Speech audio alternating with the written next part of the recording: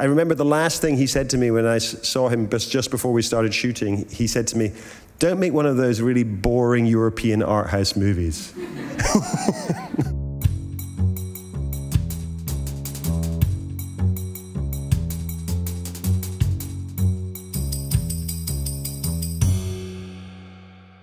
American 11, are you trying to call? The cockpit is not answering their phone. Our number 1 has been staffed and our 5 has been staffed. Hey, I'm going to call from Washington. I am in a situation with American 11, a possible hijack. What's going on, Betty? The aircraft is erratic again. Problems, very erratic.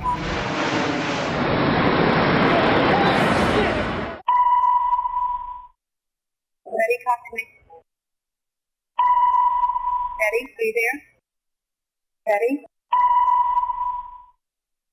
Betty?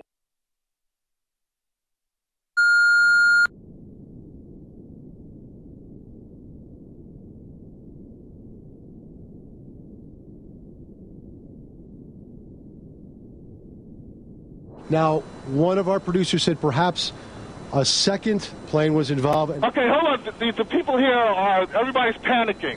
All right, the building's exploding right now. You got people running up the street. Okay. Hold on, I'll tell you what's going on. Am I still connected?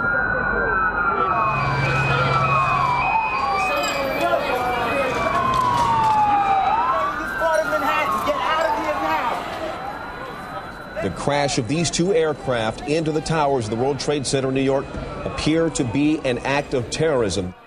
Good evening. Today, our fellow citizens, our way of life, our very freedom came under attack in a series of deliberate and deadly terrorist acts. The search is underway for those who are behind these evil acts. I've directed the full resources of our intelligence and law enforcement communities to find those responsible and to bring them to justice. We will make no distinction between the terrorists who committed these acts and those who harbor them. A very warm welcome to everybody. We are lucky enough tonight to have two amazing guests here in the Balie, Mohamedou Ould Slahi and Kevin Macdonald. Kevin Macdonald made an amazing movie about the amazing life of Mohamedou Ould Slahi, the Mauritanian. So thank you very much for being here. Just first, I'm going to say a little bit more about you a little bit further on. But first, if you look at those images, we've seen them, often enough. Mohamedou, if you look at that, what goes through your head? Thank you very much for the invitation, and thank you guys for coming here. And I just want to welcome every and each one of you. So I remember where I was when this happened. I was installing a network server for a human rights or for an organization that helped Mauritania, a German organization that helped Mauritanian. And I was like deep into my work, and then this guy, a Mauritanian, came to me and said, World War III, World War III. I said, what's going on? And then he told me what happened, and then I continued. Then I remember after work, it was like 2 p.m., 3 p.m., I went to my cousin. You know him, you met him, Brahim, who invited us to his house. And the TV was everywhere, every TV was about this. And the only thing that I felt was fear, because back then I was under house arrest already.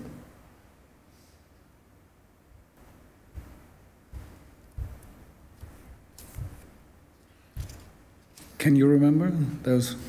I remember. I mean, my memories of that morning are quite absurd, because I was with Mick Jagger in his house, and he was wearing a silk dressing gown, and we watched the Twin Towers come down together. So I know that slightly breaks the somber spell, but I'm never going to forget that moment. But obviously this changed the world. It's a turning point for the world, isn't it? And the movie that I've made, in a way, is as a consequence of Mohamedou being accused of being a part of this. And so it's obviously good to start this discussion by seeing that, because if that hadn't happened, we wouldn't be sitting here. He wouldn't have gone through what he went through in Guantánamo. I mean, the world would be, in so many ways, a different place, wouldn't it? Because it did change your life entirely, that moment. Correct. Yeah. In the blink of an eye, after a couple of weeks after these tragic events, 2 cops, Mukhabarat, secret police, came to our house. Of the Mauritanian secret police. Mauritania. Yeah. Mm-hmm. The same house that you came to, and because Kevin, it's very obsessed with like accuracy, because he cannot make the difference between making a film and making a documentary. And he said he wants to shoot the film exactly as it happened. And they came to me. I was working all day long, again, doing networking in the presidency, because they had a new system, and I was in charge of installing it. So, and I was very tired. It was Ramadan, and I was fasting. Ramadan is a month where Muslims,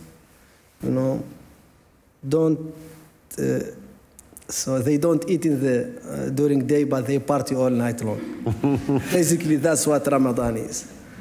And I was really tired, and I came, so because they were watching me, so as I came into my house, they told me, we need you to come with us. This is not the Netherlands or the UK where they say, we have a warrant of your arrest, this is because of this and that. No, they just say you come. And I could see the fear in my mom's eyes. She told me, I know why they come for you. I said, why? She said, because you watch a lot of TV. Because, we grew up in a military dictatorship, and we weren't allowed to say what we want to say. What you take for granted here, it's forbidden for us. And I was led away, so I could see my mom in the rearview mirror. She took her tasbih, prayer bead, and she was like shaking and praying like this. I could see her. After, I don't know, 200 meters or 150 meters, I don't know whether you remember that, we turned right, and then she disappeared.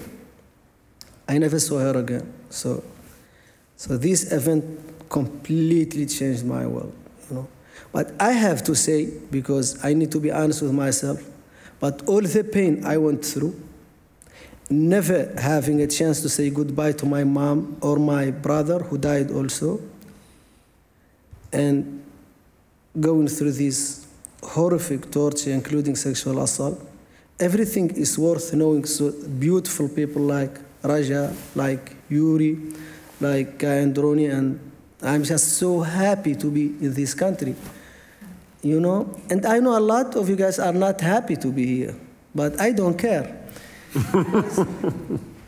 Because I know what it feels like when you don't have freedom.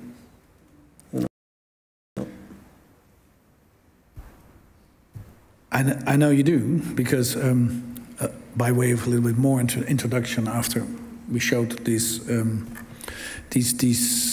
images, and also because we decided to put George Bush in the end, because in a way it shows the moment where the world, became out of joint, because he doesn't really care anymore about justice or not. We looked for another fragment where he says there's a old saying out west, we want those people dead or alive. So he, on purpose, put the rule of law behind him. So this is the moment where a lot of the world went out of joint, and you were one of its victims. I'm very happy to have you here. Mohamedou Ould Slahi spent 14 years in Guantánamo Bay, has never been indicted or trialed, has been tortured, and has been put free after 14 years without any apology. We're very happy to have you here as our artist in residence this year, as a writer, because you managed to write this book, Guantánamo Diary, illegally smuggled out, and an amazing read. I think everybody needs to read this. This is, yes, it's gruesome, yes, it's But it's so uplifting, it's so amazing that you can actually overcome those things and become the person you are at the moment. So I think it's a very good idea to read it. Yes, welcome, you can come in, take a seat. And then I'd like to introduce Kevin Macdonald, who's a director, an Oscar-winning and award-winning director, documentary maker, and a movie maker, or a drama movie maker, both on a very, very high level, who took the Guantánamo Diary and made it into an amazing film, The Mauritanian. So that movie, also starring Cumberbatch and Jodie Foster, made an, I think you can see it on Netflix. Do watch it. It's difficult to watch. We're going to talk about, you know, how to also bring those things to the screen, because there's horrible things. It's difficult to watch. It's a wonderful movie, and that movie made it possible, I would say, and the endurance in the first place of Mohamedou to get a visa for Holland by inviting you as an artist in residence, because the Dutch government in the end could not forbid an artist to come in. So that was sort of a loophole to get you here, and that was together with Raja El Mohandes, we managed, and with the guy in Rooney, we managed to do that. So that now you're here as an artist in residence, and we can have these conversations. That, as a way of introduction, after the first sort of moment where the world went out of joint for you personally, and I would say for a lot of people all over the world. We asked Jochem ten Haaf, one of our main actors in Holland, and is probably one of the very few to be able, as a Dutch speaker, to read in English, to read out a fragment of the book of the beginning, or sort of not the beginning, but in the first part of the book. Welcome, Jochem. Thank you. A person was undoing the chains on my wrists. He undid the first hand, and another guy grabbed that hand and bent it, while a third person was putting on the new, firmer and heavier shackles. Now my hands were shackled in front of me. Somebody started to rip my clothes with something like a scissors. And I was like, what the heck is going on? I started to worry about the trip I neither wanted nor initiated. Somebody else was deciding everything for me. I had all worries in the world but making a decision. Many thoughts went quickly through my head. The optimistic thoughts suggested, maybe you're in the hands of Americans, but don't worry, they just want to take you home and make sure that everything goes in secrecy. The pessimistic ones went, you screwed up. The Americans managed to pin some shit on you, and they're taking you to US prisons for the rest of your life.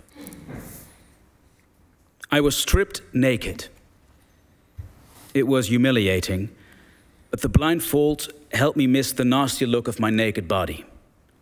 And during the whole procedure, the only prayer I could remember was the crisis prayer, Ya Hayyu, Ya Qayyum, and I was mumbling it all the time. Whenever I came to be in a similar situation, I would forget all my prayers except the crisis prayer, which I learned from life of our prophet, peace be upon him. One of the team wrapped a diaper around my private parts. Only then was I dead sure that the plane was heading to the United States.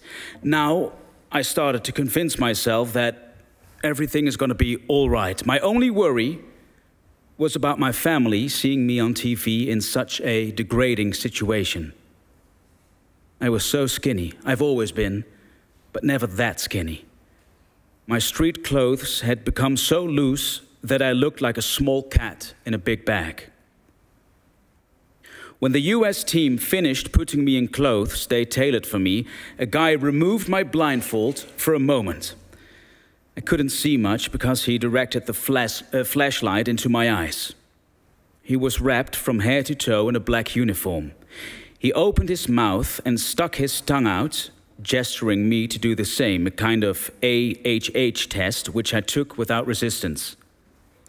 I saw part of his very pale blonde-haired arm, which cemented my theory of being in Uncle Sam's hands. Thank you, Jochem. This is your text, Mohamedou. This is your book. You wrote this years later, but it's obvious also when you speak to you that you remember vividly a lot of those instances. Was this the first moment you realized you were really in trouble?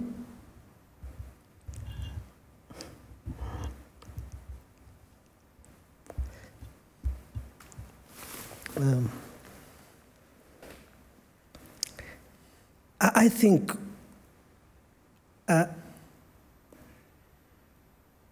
we always try to adapt to whatever situation we find ourselves in. Mm-hmm. Every time, it doesn't matter. You get, beaten up. They broke your ribs. You say, I'm going to be okay. This is it. And then, so this scene, my brother Jochem just read, I remember this. Before this, I spent 8 months in darkness. My first black site was Jordan. And I was so happy because they came to me, they say, "You're going home."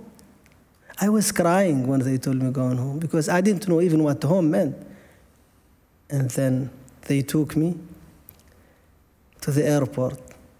I was blindfolded just like it says, and then they were talking. They spoke in Arabic, and they did not want me to hear them. So they played Abdul Halim Hafez. Anyone knows Abdul Halim Hafez?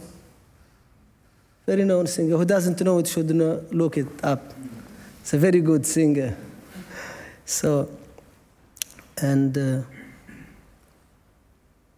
it was like a win-win situation because they didn't want me to hear them, and I did not want to hear them. I love music, and I hate people who kidnap other people, so I don't want to hear what they had to say. So, but when we arrived at the airport, they start to rip off my clothes.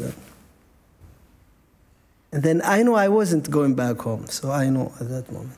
Then I started to regret. It's like my life. 5 minutes changed my life.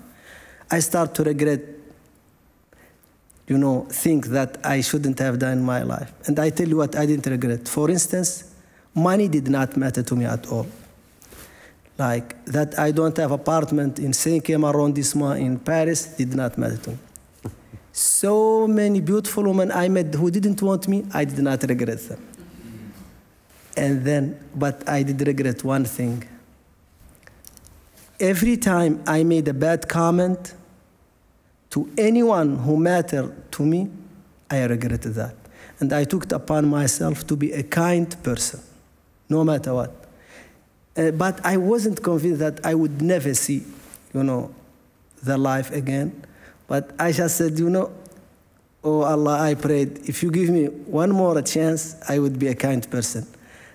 And that's why it's so easy for me to forgive. And at least I'm trying my best to forgive. And so far, I think, I invited everybody who hurt me, and I told them I forgive them, absolutely, with no question asked. And this makes me a very happy person, because I live in peace with myself.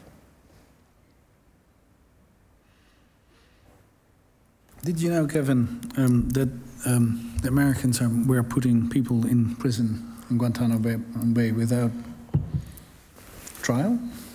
Yes. And that they made this place, especially, outside of the US, to be able to keep people. Yes, I mean, the legal machinations that went on in order to decide to have this prison in Guantánamo Bay in Cuba are extraordinary. I mean, that's a whole story, just that. Yeah.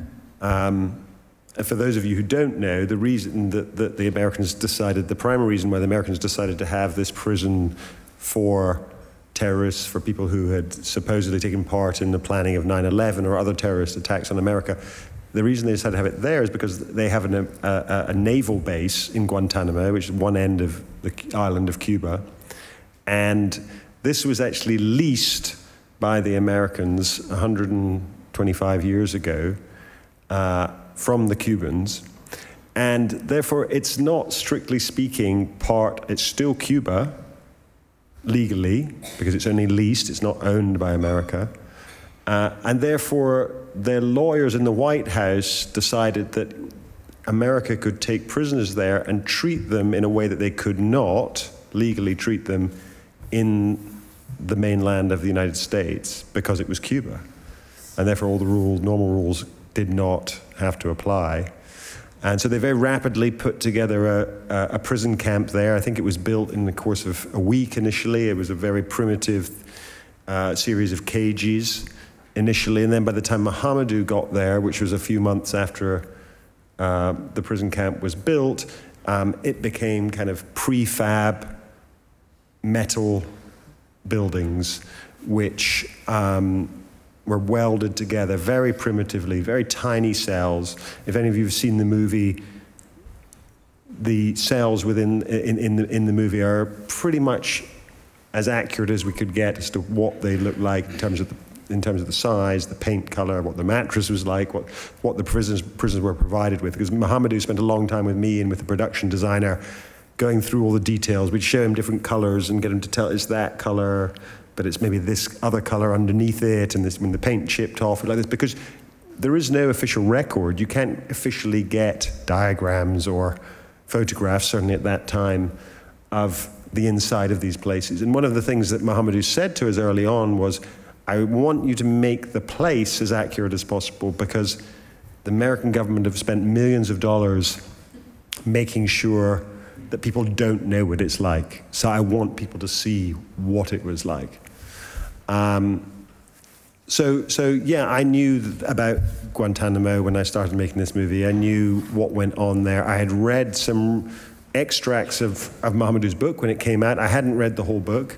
And then I was sent the book by a producer, and they said, you want to make a film out of this? And I read it, and I thought it was astonishing, upsetting, but I couldn't see how you could make a film out of it, because, you know, as Mohamedou has demonstrated now, there isn't a simple story here. This story starts, you know, when he's first a student in Germany in the late 1980s and early 90s. It goes on. There's one moment where he's like, oh, now I'm screwed.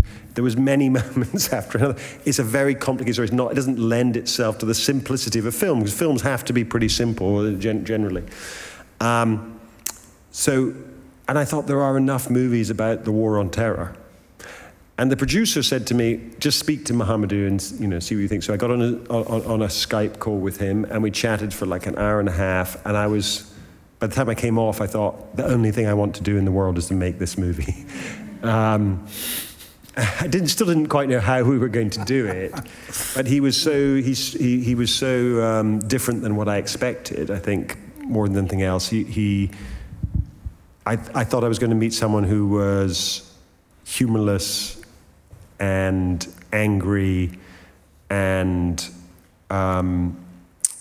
unforgiving, and in fact, it was the opposite in all of those cases. He was someone who was very funny, who speaks better English than I do, who, because he's learned English off 18-year-old soldiers, speaks a very particular kind of English as well, and someone who has an incredible curiosity about the world and an understanding about many different aspects of culture.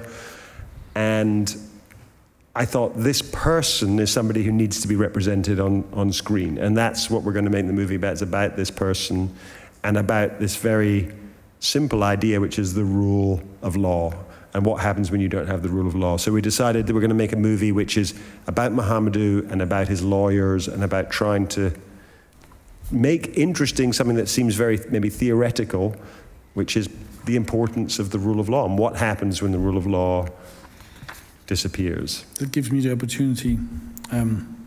Wonderful how you said that it's about the person and about the rule of law. Yeah, but the portrait is so encouraging. That gives me the opportunity to have a look at. We managed to get a fragment from Donald Rumsfeld, the rule of law. Let's have a look. There are reports that there is no evidence of a direct link between Baghdad and some of these terrorist organizations. There are known knowns. There are things we know. We also know there are known unknowns. That is to say, we know there are some things we do not know. But there are also unknown unknowns. The ones we don't know, we don't know. Excuse me, but is this an unknown unknown? I'm not. Several unknowns, and I'm just wondering if this is an unknown. I'm not going to say which it is. The rule of law, and a little bit going a little bit further than from the W. Bush fragment. This is Donald Rumsfeld, and of course this footage is, he's asked about nuclear weapons in Iraq, but the thinking is the same. He liked to turn you from an unknown into a known by all illegal methods. And you know, if there's an unknown, it sort of follows from that we can have methods which are unlawful. And sending you to prison for 14 years, for instance, and torturing. How do you look upon Donald Rumsfeld, Mohamedou, if you see him here? First, I just want to speak like my mind. First, I'm too lazy to understand what he just said. Because I need to think, but I'm too lazy to think. Number two, one of the most beautiful comments I saw after the movie was released, you know, some people are a very big supporter of Donald Rumsfeld. They wrote on Twitter. I sent to you this. They wrote, who wrote this shit? You know, interrogation. And then one guy came out of nowhere on my feed, said, Donald Rumsfeld. Actually, that's literally what happened. So, and, Donald Rumsfeld didn't he personally sign off on your torture? So in order for them to break the rule of law, they needed somebody senior, very senior in his case, to actually put their name to a document, which meant that nobody more junior could be legally be found responsible for it later on, that the responsibility rested in the White House with him. Yes. So that said, out of respect, out of respect to his family, I cannot bash him. I cannot say anything ill about him. And the only thing I can say is that any human being who is given this kind of power that the United States has should be held accountable.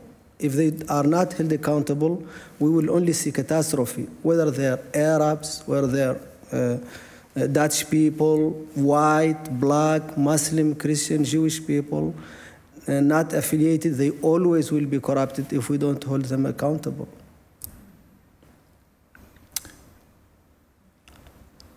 And you filed a lawsuit against Rumsfeld. I did. Yeah. Yeah. And against George W. Bush. And against Bush, yeah, two of the most powerful people in the world. Correct. Yeah. Yes. The film is about the rule of law, Kevin just said, and it is. It's about the power of law. And it's about that the law keeps us free if it's upheld. And if it's not, it's not.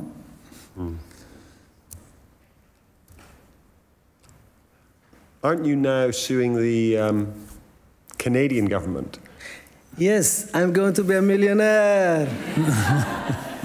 And I have a lot of friends here coming to see me. And as soon as I get those millions, I will wipe you out of my... And I will have like a secretary or somebody who is going to answer. And she will have a British accent. We're going to have a first look of one of the fragments we took from your movie. A fragment, first fragment on since when do we lock people up in this without trial in this country? If we can have a look at it.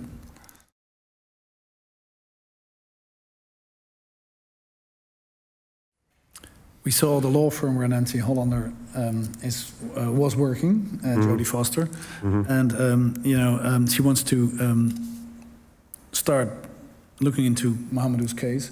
It's a wonderful scene, I think, because you realize that indeed, if somebody is not wanting to uphold the law, you're out in the outer darkness, literally. But also that her law firm, which was based in New Mexico, of all places, so it's not the center of the universe, Albuquerque, New Mexico, that they had to think about very hard, and obviously much harder than is presented in the film, about the consequences of doing this. At the time, in 2003, where to say that you were representing somebody who was accused of terrorism, who's in Guantánamo, could, end your business and make you incredibly unpopular. And so, Jodie does a very good impression, I think, of Nancy, who I've got to know quite well in the years we've been making the movie, in that there's a kind of cussed, I don't give a shit what you think, I'm just going to do this attitude to Nancy, isn't there? She's not really worried about being popular, which is what you need in this sort of situation. It is, and but it also shows that the American democracy, and more even the rule of law, was really damaged. Really damaged. The whole story shows that. So in a way, you could say, in a very sad way, and you actually said this once to me earlier last winter, that one of the bad things is that America should be proud of being a democracy with a rule of law. So in a way you could say, and I'm wondering what you both think of that, in a way you could say that the terrorists, by bombing these 2 buildings, in fact won, because they managed to make America act unlawful.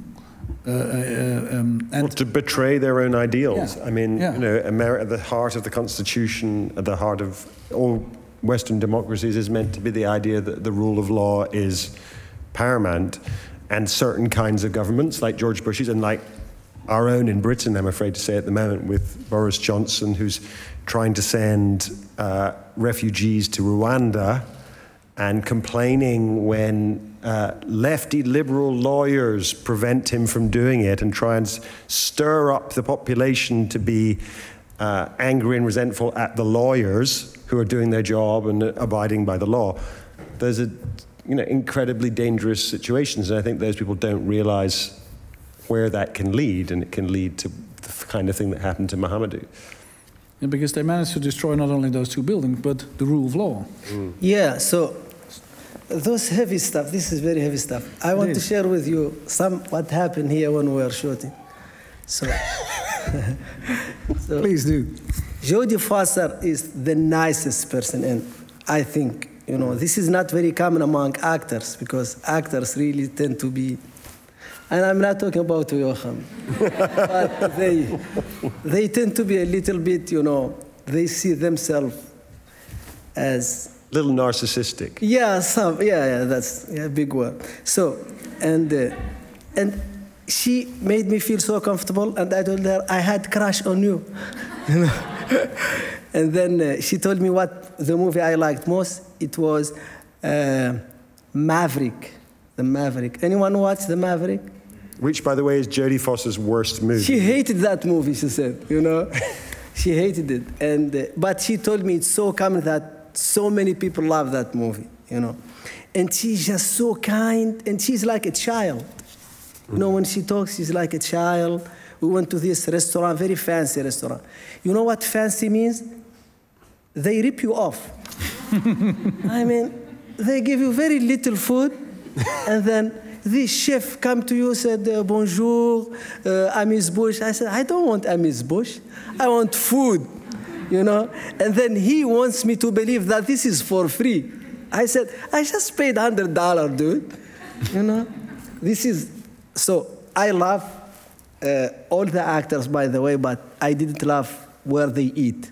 So I'd rather go to doner kebab or to some Moroccan restaurant, and just fill myself up. So she is really a very kind person, And it's very very saddening that people like her don't even know what Guantánamo Bay is.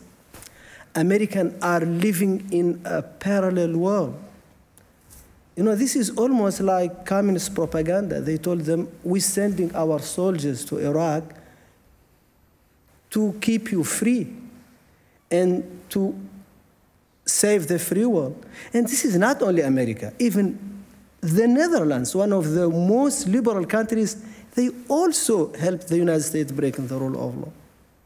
Unfortunately, I know this first-hand information, not second-hand information, you know. And so we are betraying democracy, all of us.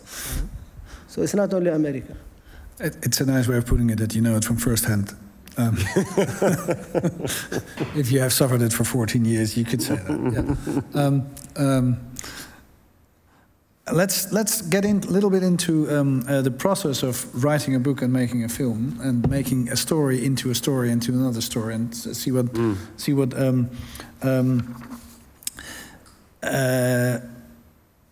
Tahir Rahim, Jodie Foster, Shailene Woodley, and Benedict Cumberbatch are four of the sort of actors. There's many more great actors, and it's an amazing amount of good actors in it. Let's see one fragment, "Goodbye to Your Mother," which you already mentioned. It's one of the biggest regrets, understandably. But look at this scene and look at Tahir Rahim playing Mohamedou.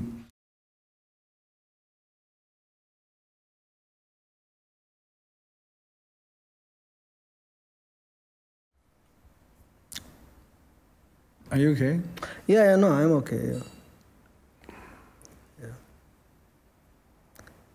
I think one of the things I should say about that scene is that it is shot actually in the place where it actually happened to Mohamedou. That is the outside of his mother's house. So I think it's very powerful seeing that. That is the exact place, the gates, so it feels very real, I think, for him. Yeah. It is the actual place. It's the actual place in the suburbs of Nouakchott where he grew up, where his mother lived. There's his gates. We filmed as much as we could of the Mauritanian sections of the film. In fact, all the Mauritanian sections are filmed in Mauritania, in the places where they happened as much as possible. So Tahar is French of Algerian descent, and so in Mauritania they speak a language called Hassani, which is a form of Arabic, which is very, very different than anything that he speaks, than Algerian, certainly. And so he had to learn phonetically every word, and Mohamedou would actually train him to say every line. And then he had to post-sync a lot of it later because he got it wrong, or there was engines over it or whatever, and and Mohamedou was his dialogue coach and spent a lot of time with him, teaching him the right words, the right language, but also they spoke a lot before we filmed on Zoom, and Tahar, being a great actor, picked up little nuances of who Mohamedou is in the way he acted, the way that he spoke. He often, as you said, Mohamedou's got this thing, he always says, you know, in a very American way, and Tahar started doing that. For those of you who don't know him, Tahar is actually very well known in France and around the world, really, for a performance he did in a film called Un Prophète, a Jacques Audiard film, which is amazing if you haven't seen it. But he also plays an imprisoned man, strangely, and he was the first person involved in the film. When I decided I was going to make it, the producer said to me, "Who can play Mohamedou?" And I said, "There's only one person, and if he doesn't want to do it, we can't make the film." Literally. And I phoned up Tahar and said, who I'd worked with before, and I knew, and I said, "Look, there's this great, amazing story in this man." And he said, "I don't want to do anything to do with the war on terror," he said. And I said, no, I promise you, you're gonna want to do it. And I sent it to him. He read it, and he's like, "I'm in." So he was the first person to sort of help us get it made, and to use his star power to get it made. So you knew from the start that you wanted to have him? Yeah, because it needed to be somebody who has, Mohamedou is incredibly charismatic, but also incredibly sweet. you know, and has a cheekiness and a humor, which Tahar also has as a person. They share a lot of characteristics, and also there aren't that many actors of Arabic origin who are experienced enough or good enough, I guess, to do it. Whether they have a reputation or not, you know, I did look at other people, because there was a time actually where, because the film was hard to get financed, it collapsed once, and then when we got it going again, it looked like Tahar was not available. And so I had to look for somebody else, and there was just, I looked and there was nobody else. So then we somehow made it work around his schedule. And in fact, we shot the film completely out of schedule. We did all of Jodie first. Sorry, all of Benedict first, because he was only available for 2 weeks at the beginning, and then Tahar was only available at the end, and then poor old Jodie was the one, you know, the biggest star of them all, really, was the one who had to sit around waiting for everyone else to be there. But I think one of the things that's a testament also to Mohamedou is that when we went to all of these great actors, when they read the book, when they heard the story, when they spoke to him, as I used Mohamedou as my secret weapon to cast them all. I would say, just speak to Mohamedou. And they'd get off the phone and say, oh, I want to do the film.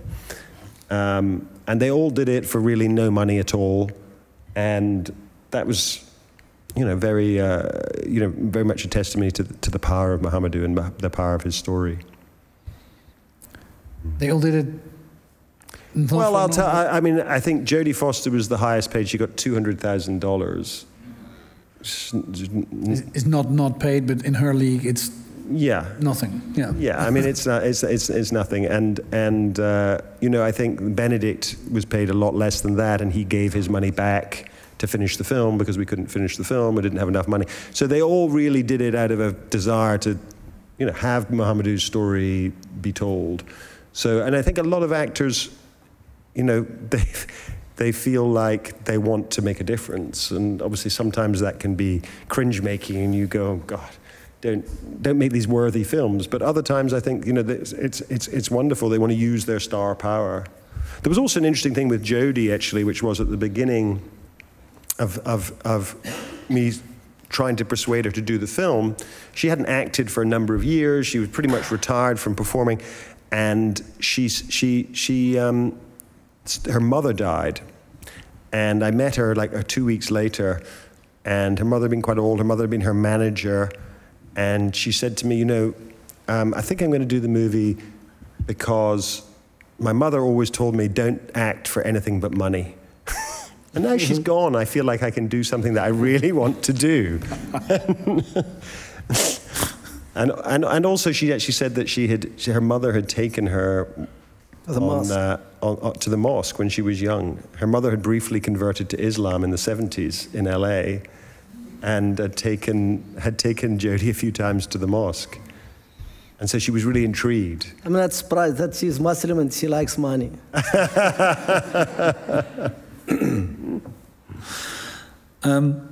How do you, if you look at yourself, Mohamedou, in the movie, is it a sort of a nice or a weird experience or impossible experience? Or did you watch the whole movie? Or didn't you? It took me a very long time to watch the whole movie because there are scenes that are very violent.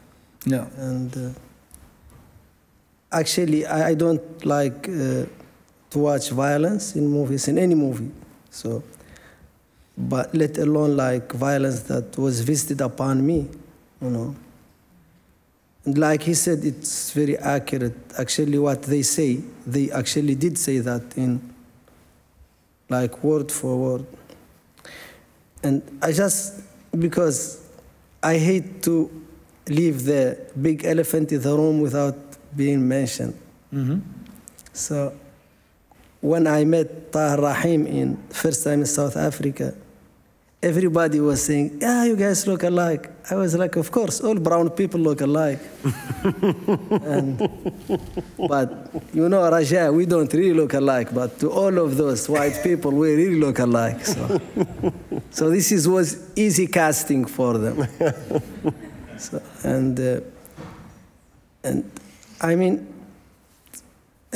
Kevin insisted that he really needs Taha Rahim, because Taha Rahim really was the closest actor. He spoke French, he spoke Arabic, he spoke English, and he is from the same region like where I am from. So this is the closest you can get, because they were talking about casting a Pakistani also.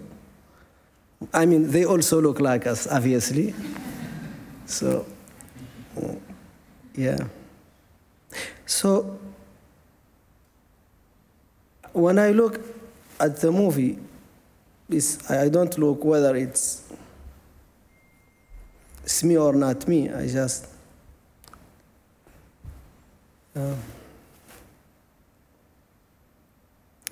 I'm just happy that my story is being told and reached more people. And I'm sitting here talking because I'm in a privileged situation. But people, other detainees, they cannot talk to you.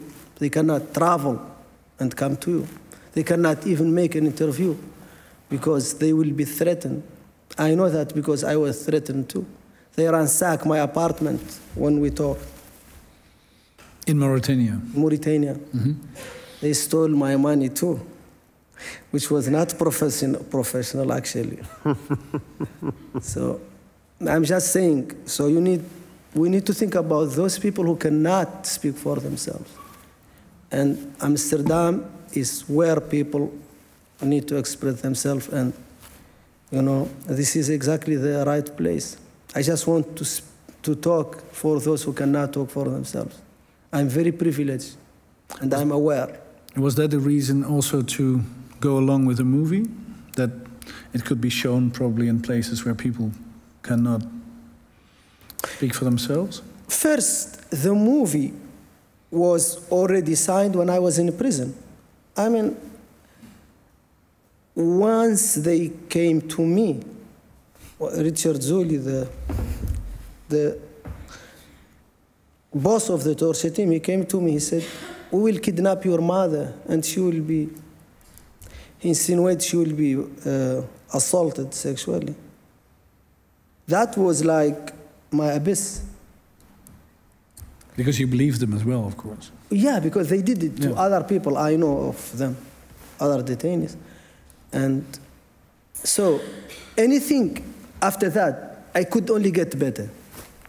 And when they came to me, they say, everything they tell me, I say, yes, yes, yes, yes. And everything, I never said, and I never imposed any ideas. You see, he doesn't tell you everything because it's a lot, but movie is very hard to do. Like this scene, like it's not even 1 minute, all night long. All night long we shot this. And the script goes through a lot. And a lot of people say, no, I don't want this. Everybody wants to look good in the movie. I want to look good too. But I never told him one time, not even one time did I tell him, change this, did this. I never.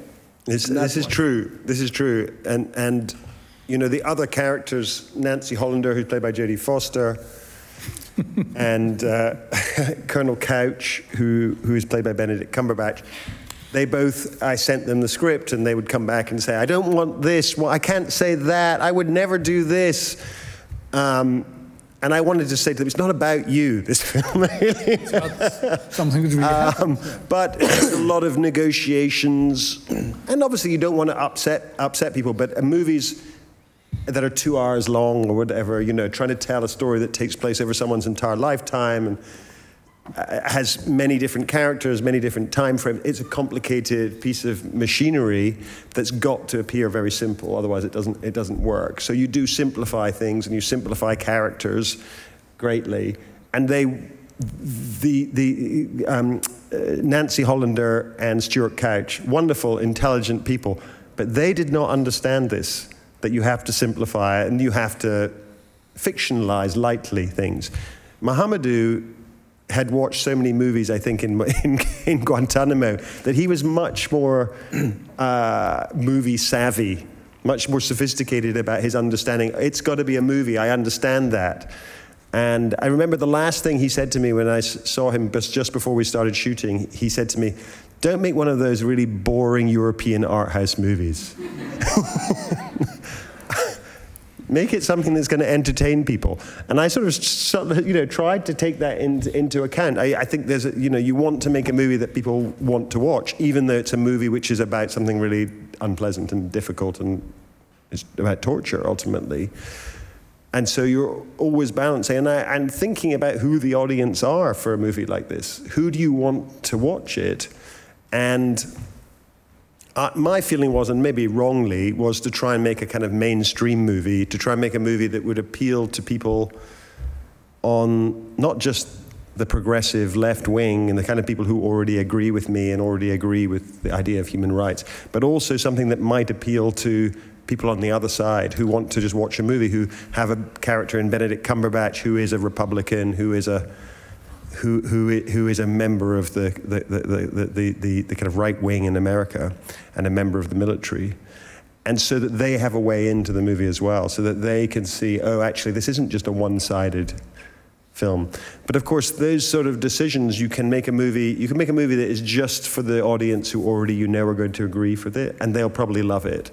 Or you can make a movie where you're trying to reach out to persuade other people. And I think this is the only time in my life I've ever made a film which has genuinely been polemical. It's genuinely been trying to sell a message to people and to sell it to as wide an audience as possible. And there have been a few instances where people have got in touch with me and said, I'm a soldier. I was a soldier in the American army at this time, and I've changed my mind from watching the movie. And those are those people who have got in touch with, that's the people I really value in a way. Not that I don't value all of you, of course. But I kind of think that actually, therefore, you are, in a very tiny way, the movie can make a little difference. Just reaffirming people who already know these things, I don't know how valuable that is ultimately. It is a movie about torture, in a way. Yeah. And I think it does reach huge audiences because Mohamedou rightly, maybe, or interestingly said, try to make one of those movies which are interesting to a huge amount of people. Not one of the art house boring movies we play in the Balie. We do a lot of art house, boring European movies, but do something which really appeals to big masses, which is right, because big masses need to know this story. I think it's absolutely right. But a lot of questions from this, Mohamedou, because he said it took me a very long time to watch it, which I can understand. I can't even imagine how you managed to watch it. But doesn't it, in a way, feel very, very difficult, at least, to say the least, that out of your torture and torture in general comes entertainment? An entertaining movie, which it is in the Hollywood sense of the word. And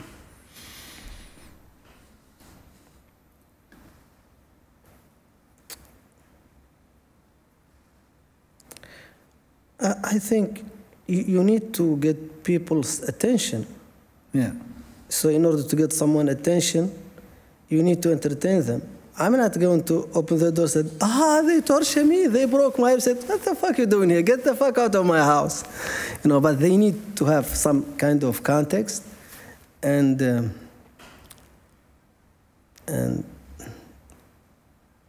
it's a story.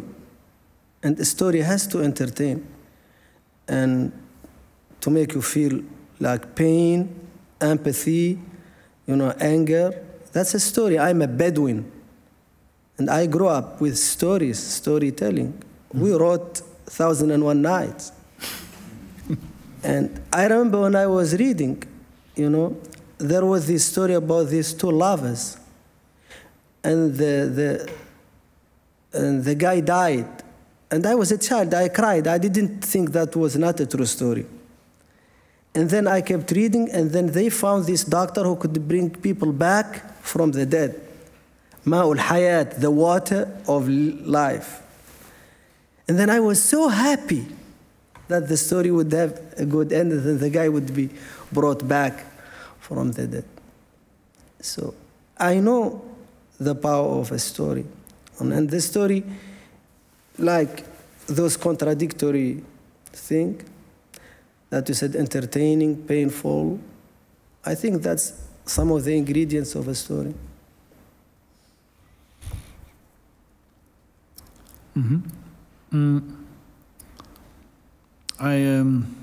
We have a fragment of your book about those things. I'm going to ask Jochem ten Haaf to read it for us, and we can listen to it and discuss afterward. I don't think we're going to have a look at the scenes from the movie, rather listen to your description of it and talk a little bit more about the problem of Jochem. I was just wishing to pass out so I didn't have to suffer. And that was really the main reason for my hunger strike. I knew, of course, people like these don't get impressed by hunger strikes. Of course, they didn't want me to die, but they understand there are many steps before one dies. You're not gonna die, we're gonna feed you up your ass, said Staff Sergeant Mary. I've never felt as violated in myself as I had since the DOD team started to torture me to get me to admit things I hadn't done. You, dear reader, could never understand the extent of the physical and much more the psychological pain people in my situation suffered, no matter how hard you try to put yourself in another person's shoes. Had I done what they had accused me of, I would have relieved myself on day one. But the problem is that you cannot just admit to something you haven't done. You need to deliver the details, which you can't when you haven't done anything. It's not just, yes, I did it. No, it doesn't work that way. You have to make up a complete story that makes sense to the dumbest of dummies. One of the hardest things to do is to tell an untruthful story and maintain it. And that is exactly where I was stuck. Of course, I didn't want to involve myself in devastating crimes I hadn't done, especially under the present circumstances, where the US government was jumping on every Muslim and trying to pin any crime on him or her. We are going to do this with you every single day in and out, unless you speak about Abdul Malek and admit to your crimes, said Staff Sergeant Mary.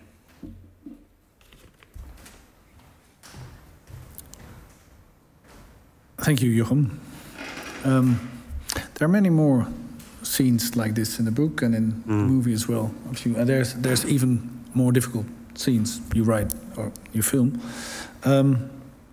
But this one also, Mohamedou, you write, you, dear reader, could never understand the extent of the physical and much more the psychological pain people in my situation suffered, no matter how hard you try to put yourself in another's shoes, which I think is very, very true. It's also very, I think, literally beautiful how you turn to the reader and address him directly, because it's one of the moments where you need to think, about yourself. That's probably, most probably, I know for myself it's true that I can't, fathom the depth of what's happening there. But what are you hoping for, Mohamedou, if you write those things? What are you hoping for in your audience or in your...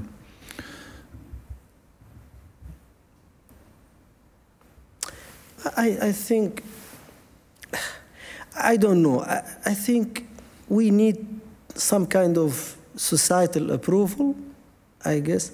I don't want to be a bad guy, so let's be clear about that. So many days they tell me every day that I killed other people, that I'm a bad guy, that Muslims are evil people. And I live the fantasy of every writer. Because when you go to America or to the Arab world, you talk to people. People don't talk to you openly because they always want to be polite. But when I was captured, people did not need to be polite to me. They told me in my face, we hate you, and we hate everything you represent. And I was like, good to know. In my head, I didn't say anything. And then I know, like, it was like so, like, refreshing to me that people talk to me so openly. And so, and I didn't want, at a certain point, I hated my face. I didn't want to look in the mirror. I didn't have a mirror, but sometimes when they drag me, then there are like reflecting surfaces, and then I close my eyes. Because the person that they described to me, I don't know. You know, and I hated my culture. I hated everybody. So when I see an American person, I see the good guy. Very well dressed. Everything is ironed. You know, very well like maintained, the hair, everything. When I see an Argentinian, I say, this is the devil. When I see an Arab or a Muslim, I say, this is the devil. It's day in, day out. So I guess it would be so shameful if my family lived with the prospect. You know my family, you met them.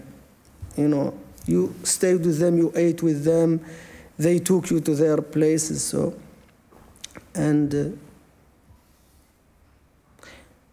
I just want to tell like people like who are not from this culture that we are not really that different, you know. And I have a secret. I'm obsessed with the extremist narrative. I watch a lot Fox News, but I'm alone. I don't watch it in front of other people. Because I really want to understand this narrative. And when I came to the Netherlands, I watched Geert Wilders so much. And I was saying, I was talking to him without him. I said, what happens if all Moroccans die tomorrow? What job would you have? Because he was so obsessed. And I love this thing when people are so obsessed with something, you know. And I always tell people, if you hate Moroccan, just eat harira. And then you will be cured the next day. Because they really make so good harira, you know. And I guess I just wanted to, you know, I have vested interest in peace and that people don't hurt each other. That's all. That's why I really want to address people. And I want cultures to talk, to understand each other, you know. Because, again, you know a little bit about Mauritanian. The first thing that he said in our premiere in Mauritania, you know, Yoeri, what he said? He does not prepare speeches. So that's first, he doesn't prepare any speech. He said that he was so shocked that Mauritanian women are so strong and so powerful and so independent, or something like that. His English is much better than mine. But that's the second person saying this tonight. So isn't that what you said? That's the second person saying this. Yeah, you can share with them. You can share with them. Well, I mean, I'll talk about my opinions of Mauritanian women in a minute. Not that they're very valuable. Not that they're very valuable. But, I mean, I think what Mohamedou is saying goes to the heart of things because, in two ways. One, because when you read Mohamedou's book, and if you're lucky enough to meet him as well, you realize that he has a superpower, and that superpower is empathy. And even at the worst, most extreme moments in this book, he's curious about the other person who's with him. So if that person is a torturer, he's trying to talk to them and say, you know, where did you grow up? Why are you doing this job? Why would you join the military? Are you a Christian? What does it mean to be a Christian? And he's genuinely interested in what the answer that person is going to give. And I think that curiosity and that empathy are really what the movie and what the book, in a way, are trying to do, because they're trying to humanize a group of people or an individual who represents a group of people who have been determinedly dehumanized for the last 20-something years. If you come out of reading Mohamedou's book or watching the movie and you feel, oh, I really like that guy, he's like me, you know, I feel for him when he suffers. I laugh with him. I like his taste in sitcoms or not. That's success. Just to be able to say, he's a human being like me. He's not an alien. He's not an other. He's not so culturally different just because he's Muslim. And I think that is the simple aim of both the book and the film, isn't it, Mohamedou? Absolutely. I mean, we need to share our stories because, you know.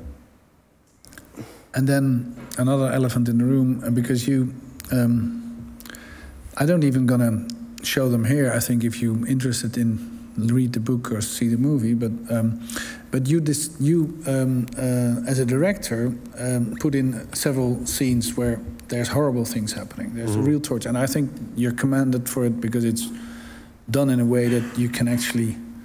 I mean, you're shocked, but it's not sensational or whatever. But knowing Mohamedou and directing it, and was it for you? I mean, it's what directors do. It's, you know, you can see thousands of movies with it, but now it's your personal friend, and now. Yes, and that was, in a way, that was the idea of the movie, was to, by the time you get the sequence of torture, is all happens really in one section, and it's 3/4 of the way through the movie. Yeah. The idea is that unlike Zero Dark 30 or other American movies that have been made about the war on terror, that you have got to know this person, yeah, and you've got to love him, and then you see this happen to him. And we'd had so many discussions, myself, the producers, the financiers, about how much torture we want to put in. Do we want to put none in? Do we want to put nothing and just sort of go to black, play some violent music, and then we see him afterwards? Or do we want to? Do we have an obligation to show at least some representation of what happened? I came down very much on the side of that we needed to show something, because the book, that is, a lot of the book is about the detail of what happened to Mohamedou. A lot. I don't know, 40%, something like that. And it felt like it was important for people to understand that and to know that those things that you see in the film actually happened. And the movie is full of, you know, little lies, little fictionalizations, little simplifications of things. But when it came to the torture sequence, we tried to make everything something that actually happened. And every word that somebody says is what was said as per Mohamedou's book, and then also as per American government documents, which were then subsequently released. So it hopefully becomes a kind of documentary representation. And we didn't show too much violence, I don't think, but it feels very violent because you know this person and you know he's going through the most horrific experience. So it's not a movie where you see, you know, somebody being repeatedly punched or repeatedly stabbed, or it's mostly in your mind, and it's the sound and the image of his face, knowing what he's going through, that I think gives the power to it. But it's a very, very complicated thing, and I've sat next to Mohamedou in the premiere we had in Mauritania and felt terrible when that sequence came up, because Mohamedou, I think previous to that, had not watched that sequence, and he felt that, and I said to him, you should leave now. And he said, no, I have to stay, because it was like an official thing, and he felt he had to stay. And I think you closed your eyes, but still, you know, you're listening to it. And you feel like you're being exploitative, and you feel like you're, you know, as the filmmaker, that you've done something which oversteps the mark, because I know and care for Mohamedou, and I don't want to do anything that's going to upset him and hurt him. So I don't know whether we got it right. I really don't. We made a set of decisions at the time, but there are arguments both ways. I mean, I think one of the things I would say about this Mohamedou's whole story is that there were so many different ways we could have got into it. There's so many different films we could have made out of his story. Yeah. And we could have made a story which had nothing to do with torture.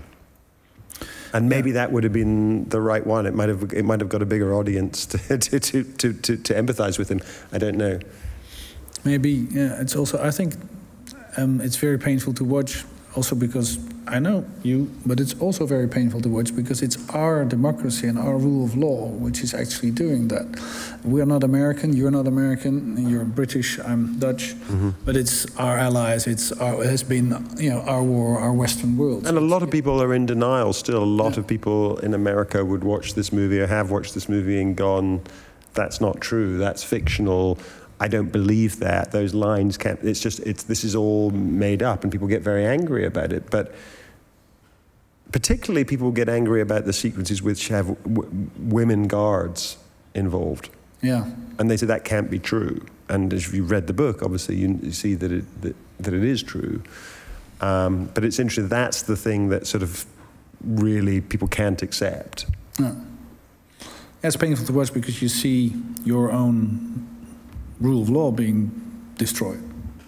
I think because it's our time, it's our. Well, we like to think that we're better than that, and if we did see that happen in a film that was made in Jordan or made in Saudi Arabia, we would think, oh yeah, of course.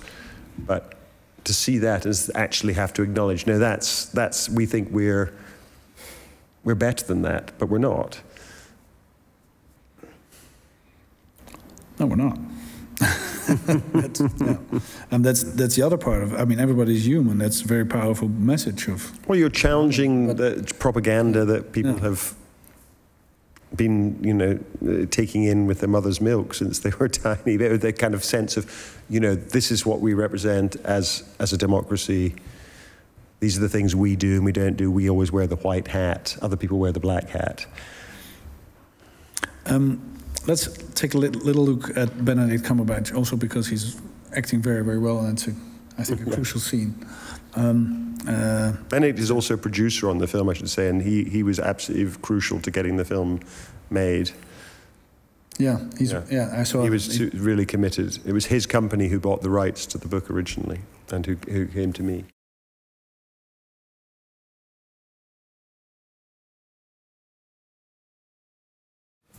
To give a bit of context to that, so Stuart Couch, Colonel Couch, who Benedict plays, was a military prosecutor who was given Mohamedou's case to prosecute, and incredibly, he was given this case despite the fact that one of his closest friends had been the co-pilot of a plane that flew into 9/11. So he was encouraged to be vengeful, he was chosen because he had a personal emotional stake in this story, which is incredible to me that the American legal system, it's as mean as it can get. Yeah. So you're hoping that somebody's going to be blind to all the flaws, moral and legal, in the case because they're hell-bent on revenge.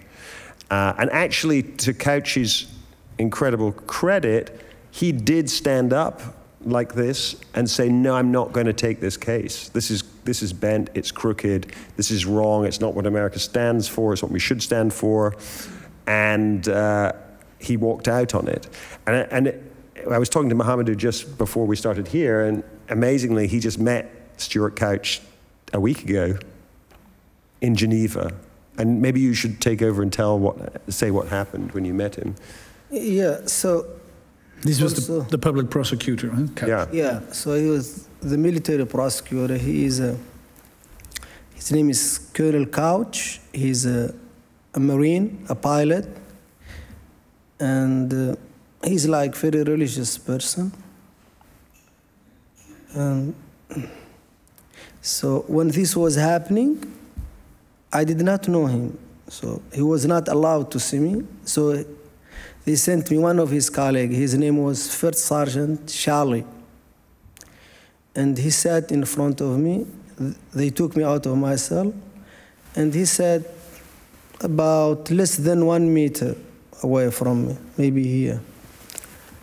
And then they sat me, and he was talking to me. He informed me that I was going to be executed.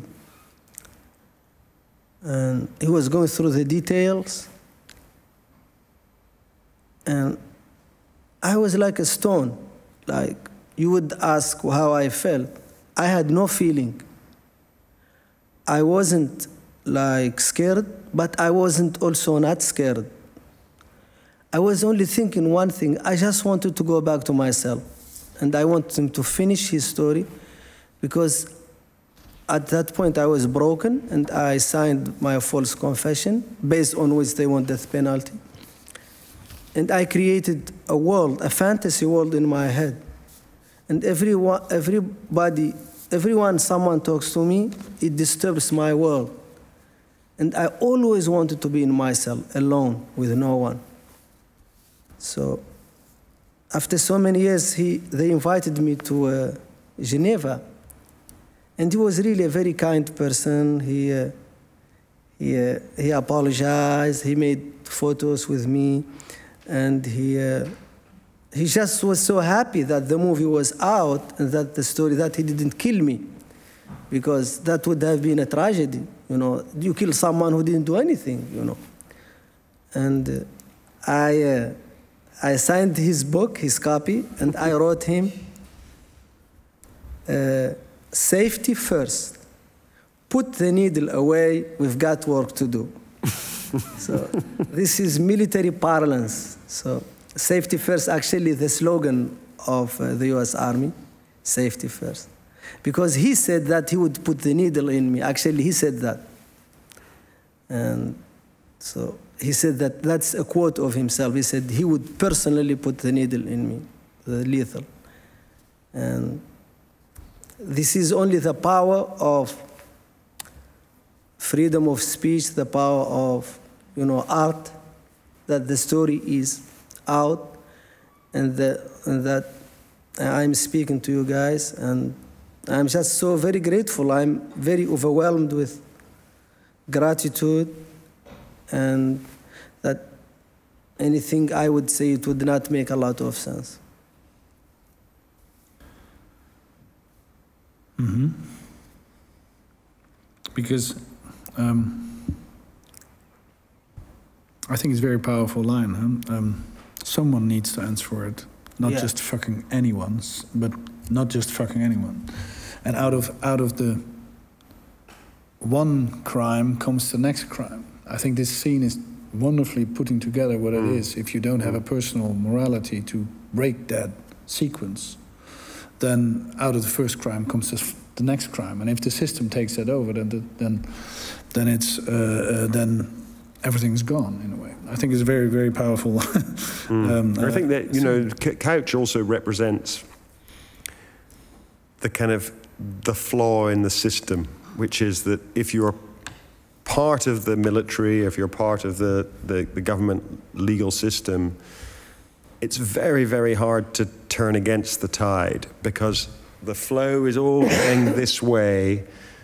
You're being told this is the right thing to do, this is the moral thing to do, this is the patriotic thing to do, and to turn around and go against that in any way at all, particularly at this period, is you know, it takes real strength and real courage. And as Mohamedou said, he's a religious man, and the moment he read the documents which effectively proved that Mohamedou had been tortured and that his confession had come about through torture, and he had been thinking, okay, I have to just go ahead with the prosecution anyway. I'm going to bury this and not acknowledge it.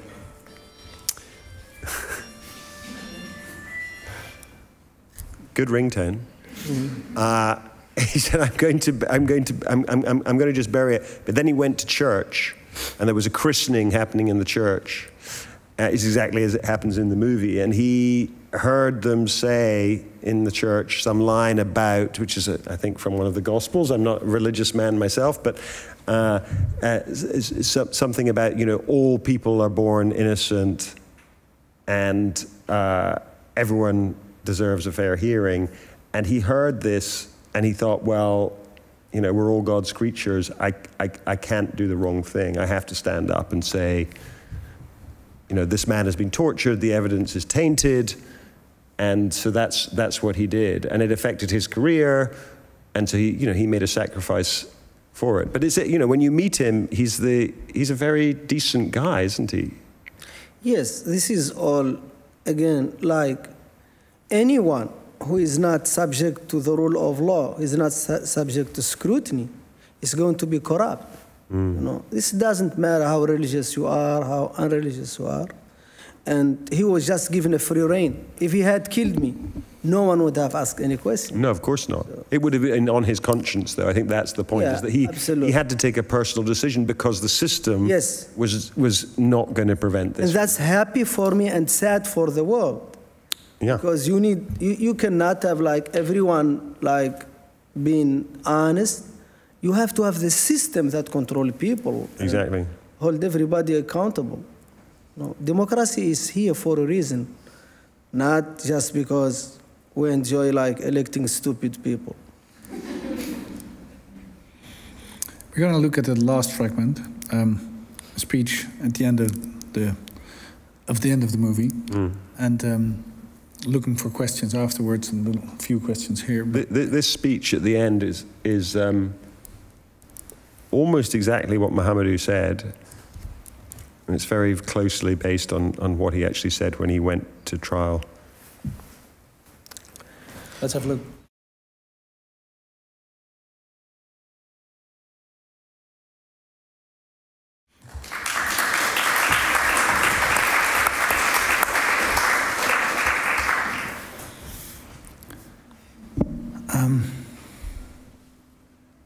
This is still true, isn't it?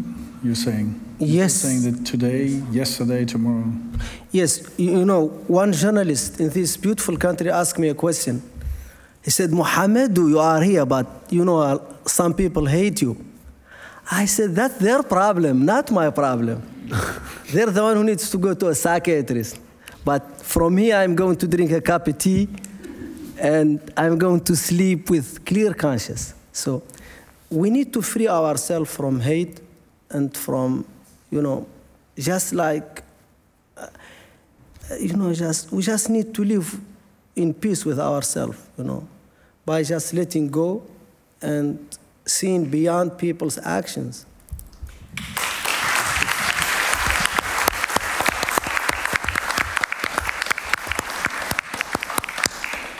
Thank you very much for coming, and of course, thank you very much, Ianthe Mosselman and Veronica Baas, editors of the Balie, for putting this evening together. I thought it was very emotional. Thank you for the questions, and thank you for the tears. I couldn't help myself.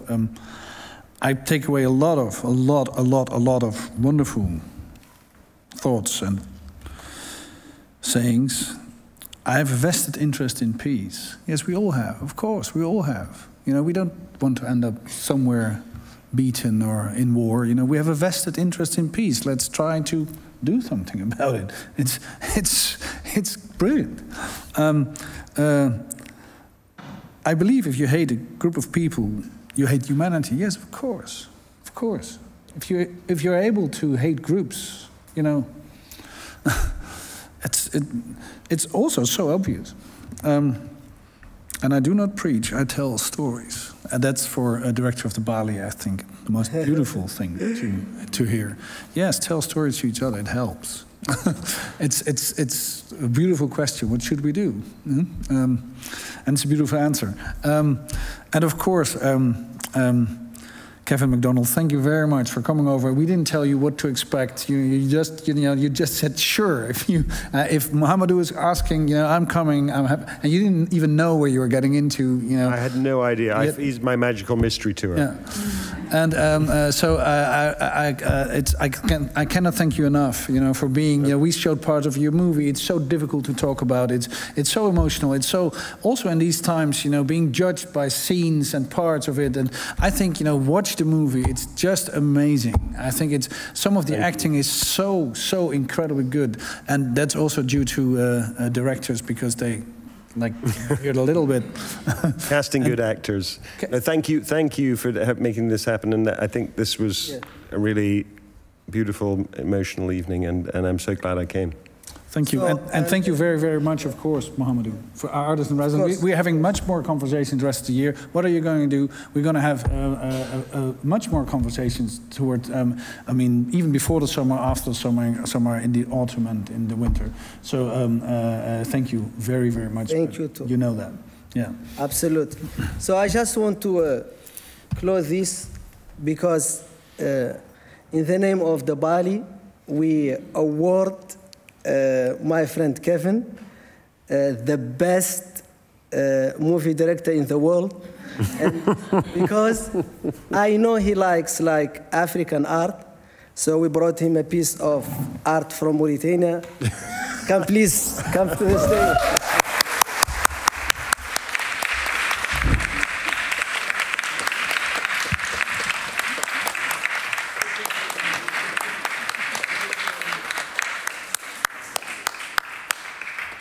I'd like to thank my agent. No one to slap any of us. There is no Will Smith here. Thank you all very much. Thank you, Mohamedou. Thank you, guys. We love you guys. Without you, we wouldn't have.